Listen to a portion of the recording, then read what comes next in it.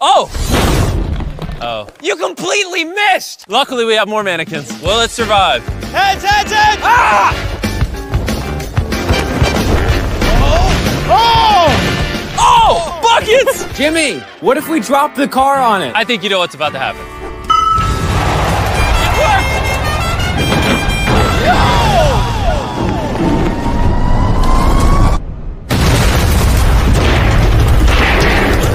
Clearly, that mannequin didn't survive.